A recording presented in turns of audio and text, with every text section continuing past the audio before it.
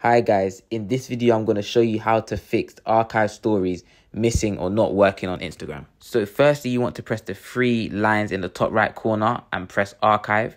Now once you've done that, here all your stories should appear in the archive, and if they aren't there, you just want to press the drop down at the top and just change it to stories to make sure that all your stories are there instead of posts or lives.